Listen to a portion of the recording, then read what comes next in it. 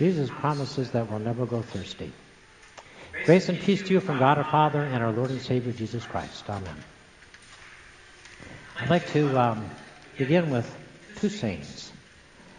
The first is a greeting that the ancient church, people in the ancient church gave one another during Lent. It's not a real feel-good saying, but here's what they said when they passed the peace.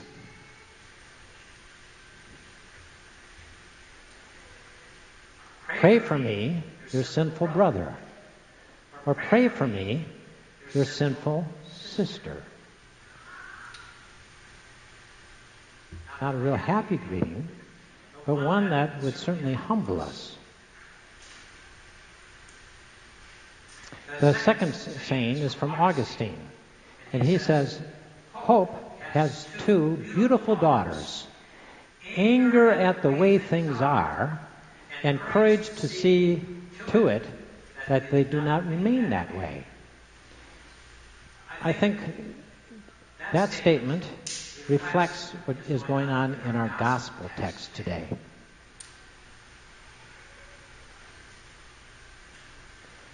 Let me begin with a story. This happened 3 years ago in Ohio. A new church, started up. It was about a block away from a adult entertainment nightclub. And this church said, we've got to do something about that adult entertainment nightclub so close to us. So, of course, what do church people think of? Let's go picket. I guess like Fred Phelps would do. And they even got to the point of calling the women dancers as they went into the establishment, calling them names. Well, the owner of the nightclub said, well, two can play that game. So he paid his dancers to go put on bikinis and picket the church. And other patrons of this establishment went and picketed the church. So there was this real animosity going on. A ministry in San Diego, California heard about it, and the ministry in San Diego, California was a ministry to people, women in particular, who were in the adult entertainment industry to help them redeem their lives and get out of that business. They were called JC's daughters and Jesus Christ's daughters. And they flew to Ohio,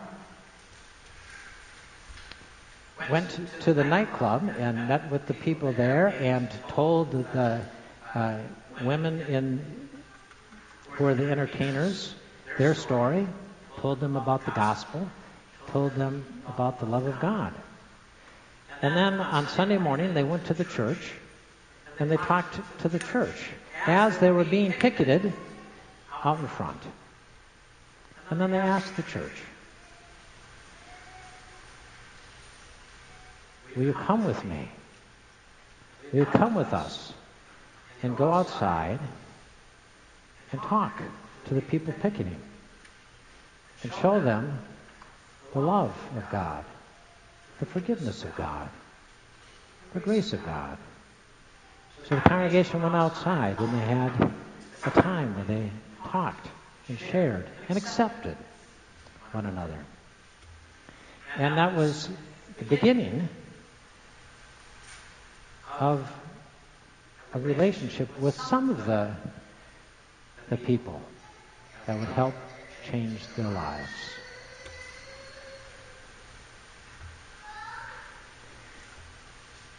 In our gospel lesson, we have a story. Jesus goes to Samaria. Now, most Jews in Jesus' time, a vast majority, could live their lives out just fine with never going to Samaria. And it always bothers me that Jesus does these things that he knows is going to get himself into trouble. But he does it anyway. And if I had been one of his disciples, I said, Jesus, don't go to Samaria. Instead, that's exactly where Jesus goes. A good Jew, if he went to Samaria, it was a place where you would become ceremonially unclean. The Samaritans, to Jews, there was a centuries-long feud going on. The Samaritans were the descendants of all those people that were left behind during the Babylonian captivity. So they were all the uneducated people, all the poor people who were left behind in Israel and Jerusalem. And when the colonists came in, they intermarried with the colonists. And the Samaritans believed in only the first 5 books of the Old Testament, the Pentateuch, the Torah. And they believed that the Pentateuch, according to Moses, the place to worship was Mount Gerizim. And they eventually did build a temple on Mount Gerizim. When the Jews when the Hebrew people came back from the Babylonian captivity, they were appalled at the way the Samaritans were living. They got the name Samaritan, half-breeds, and they were kicked out to Samaria around Mount Gerizim. And then back in 128 BC,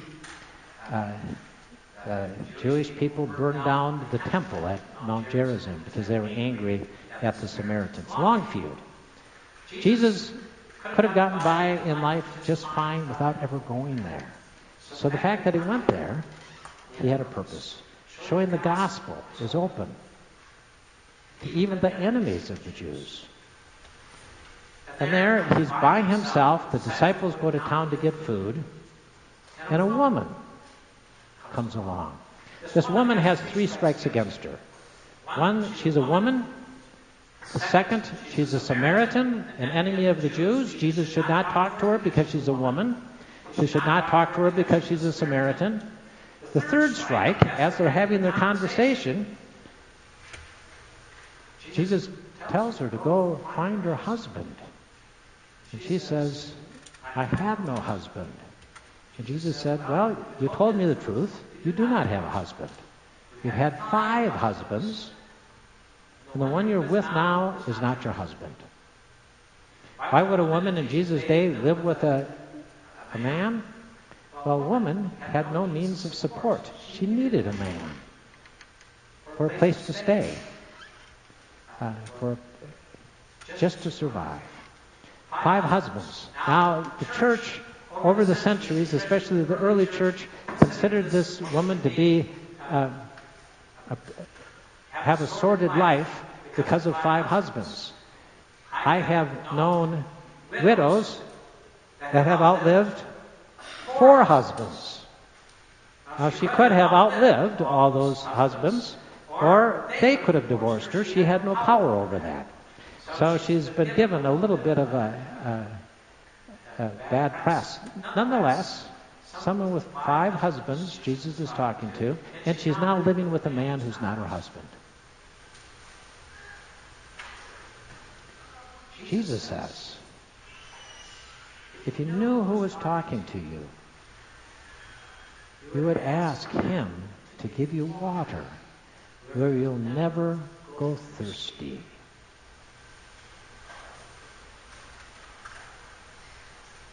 She says, we're waiting for the Messiah. And Jesus says, I am the Messiah. She goes running off. The disciples come. It's an awkward moment. They don't know what to say. The woman goes running off. Even leaves her water jug to the city, the village, and tells all the people, I have met someone who knows me through and through. Could he be the Messiah?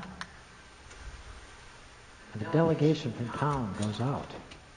Jesus goes back and spends 2 days there. What does this teach us? There's all kinds of things in this text. I think the first thing that we need to realize is something that Ron Rolheiser came to understand. He was, Ron Rolheiser is a college professor, Roman Catholic priest. And he said when he was first in the ministry, he was serving in a church that had a pastor that was 84 years old. And people loved this man, and they loved to go to him for confession. And Ron Rolheiser at the time considered him almost a saint. And he asked him a question. If you had your ministry to do over, would you change anything? And this old priest said, yeah. And Ron Rolheiser was shocked. He thought this man would say, no, I wouldn't change a thing. And this man said, no, I would change something. I would be easier on people the next time. I wouldn't be so stingy with God's mercy. I wouldn't be so stingy with God's grace. And then he said, you see, I had it drilled into me, the phrase, the truth will set you free. And I believed that it was my responsibility to challenge people so as to protect something inside of them. That's good. But I fear I've been too hard on people. They have pain enough without me and the church laying further burdens on them. I should have risked God's mercy more. Ron Rolheiser, now older than me, says, when I reflect upon my life, I remember when I was first ordained, being pulled off to the side and being told by my superiors, be hard on those people. And he says, now, I understand the wisdom of that 84-year-old priest. Don't be so hard. Don't be stingy with God's mercy and God's grace. It's God's grace and mercy that's our living water.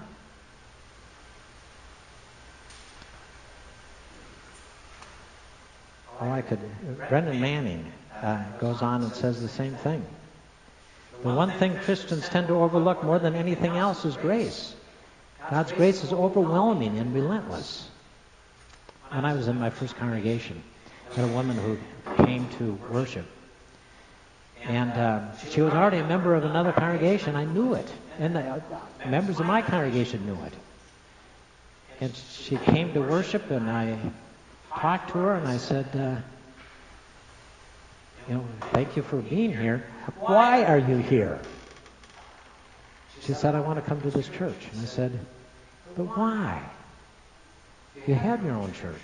Don't you think you'd be more comfortable there? And she said, not since my divorce. Now that I'm divorced, I had a call from a woman in my Bible study group who said that they had yearly dues, who called up and said, your dues are due. This is the amount. You don't have to attend. She said it was just like I was being disinvited, that they wanted my dues.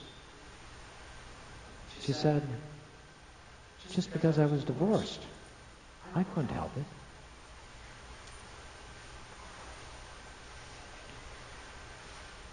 We need, as Christians, to learn to be gentler. Don't be stingy with God's mercy and grace. Living water. Now let's look at God for a second. God is the one who knows you in Christ through and through. Knows every single thought, every single action, every single sin. Oh, he knows the good things too. But all those bad things. Can you imagine? Martin Luther said of that. In every creature, God is deeper, more internal, and more present than the creature is to himself. Doesn't that blow you away? God is deeper, more internal, more present than I am to myself. God knows me that well. That is what frightened Martin Luther about God. In fact, he said this: I did not love God. I hated the just God, and I was indignant toward him. But then he realized, just as the Samaritan woman realized, he knows everything I've ever done. And Martin Luther realized, because of God's mercy, it was a good thing, a tender thing, because God still claimed him as his own. Paul Tillich put it this way: God is inescapable. He is only God because he is inescapable. And only that which is inescapable is God. Isn't that something? Only that thing that is inescapable is God. That's why Paul Tillich called God the ground of my being, so deeply in me, so intimately connected, knows me so well. But the living water is. He claims me, yet, as his own. And because of the grace won through Jesus Christ, he loves me as his own. That's the living water. The water the world is thirsting for. Amen.